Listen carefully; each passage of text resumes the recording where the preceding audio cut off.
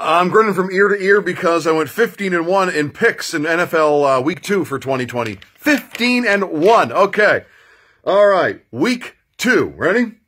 I got the Cleveland-Cincinnati one right on Thursday Night Football. Tennessee-Jacksonville, I got that one correct. Tampa Bay-Carolina, got that one correct. Pittsburgh-Denver, got that one correct. Eagles and Rams, I picked the Rams, I got that one correct. Niners, Jets, I got that one correct despite the Niners becoming a mash unit, and they still won. Think about that.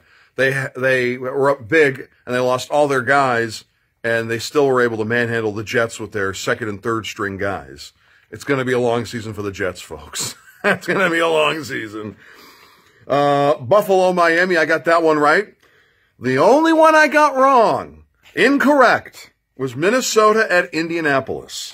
Why did I pick the Vikings? They look lost right now, don't they? They look absolutely lost.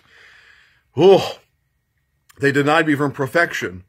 Perfection, not perfection. Perfection. Come on, Dawg. Nobody's perfect, or nobody's perfect. Especially me after this week, right? I could have had perfection if not for the Vikings, right? Well, I should blame Indy.